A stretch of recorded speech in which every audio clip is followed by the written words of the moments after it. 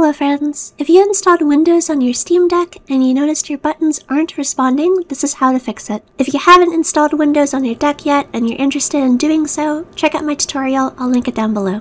Basically, you need to have software that maps out the physical hardware and translates it into controller input. Most software that does this will run an overlay over your Windows desktop and actively translates those inputs for you, but if the overlay doesn't launch properly or doesn't overlap your game, this problem is going to occur. Today we're going to be using GlosSI to fix the problem. I'm going to be using Genshin Impact as an example for this video. Here's the steps to fix it. So, step 1, the first thing we're going to do is we're going to make sure that we're always running Steam in administrator mode.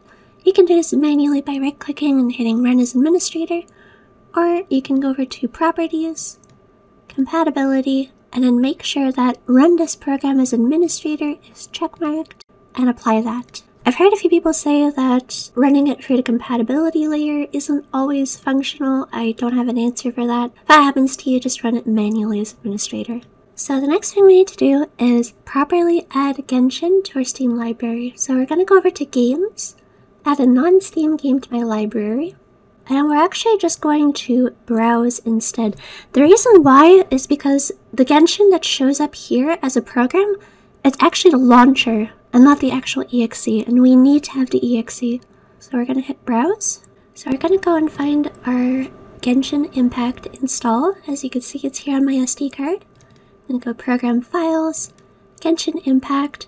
So this is the launcher. You don't want to add the launcher. This is super important. You have to go to Genshin Impact Game, and then add Genshin Impact.exe.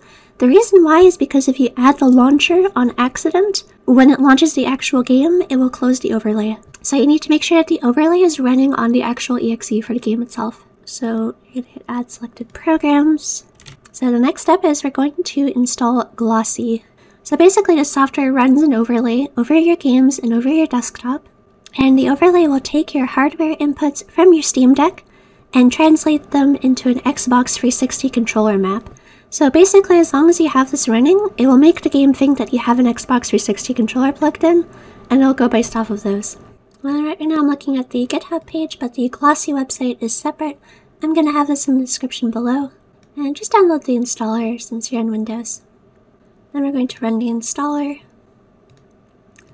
You will need to make sure that these components are installed.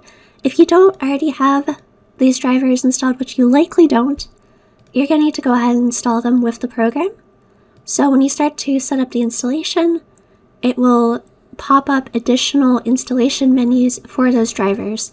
So you need to make sure that you set up everything that it throws at you, otherwise it's not going to work. Alright, so now that we've installed GlosSI, we're going to go ahead over to where it's installed. See, Program Files, it should be in regular Program Files, GlosSI. And then we're going to run Glossiconfig.exe. Don't touch the other ones, just this one.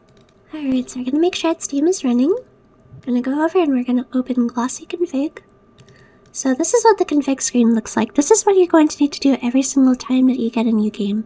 So you have your settings button right here. We can just leave that alone for now, unless there's something specific you want to do, such as adding a Steam grid to your games. So we're going to hit the plus button in the corner to make a shortcut. I have a few options here. If you don't have instructions to specifically use one of these, you're ever going to want to add manually, or hit Win32 program. That's what I'm going to do. Go over to Program Files, Genshin Impact, and like I said, do not add the launcher, add the actual exe. That way the overlay applies to the literal game itself. Otherwise it's just going to apply to the launcher, and it's going to close once the actual game opens, and you're not going to have any inputs at all. Launch arguments, we're going to ignore that. Okay, so for the settings, we're going to scroll down. We're going to make sure that Use Real Device USB IDs is checkmarked. And you're going to go over here. If your max emulator controllers is 1, that's fine. You can leave it at that, but just make sure the value is 1. And then we're going to save. Okay, so this is super important. Before you close this, you need to hit the Steam icon. So you need to make sure that this is highlighted. If not, you need to click it. And then we're going to reopen Steam as administrator. Okay. Now that we have that going, I'm going to go over to Genshin Impact, hit play. And as you can see, the GlosSI pop-up is here. If it's not showing up, don't panic just yet. You may need to double check that GlosSI is associated with the program. Alright, so you're going to notice that the game won't work immediately. That's normal. It's because we have one more step to do. So you're going to go tap the top left corner for options. Go to settings. And you see the problem right here. Underneath controls, the control type is set to keyboard. You need to go and set it to controller. That way it accepts the Xbox 360 input. As you can see, and you could probably hear me using my Steam Deck, it is now accepting controller input. And there you go, that's all you need to do. So if a program is being finicky, first of all, always make sure that GlosSI is associated with the program properly, and just double check that you've applied it to Steam.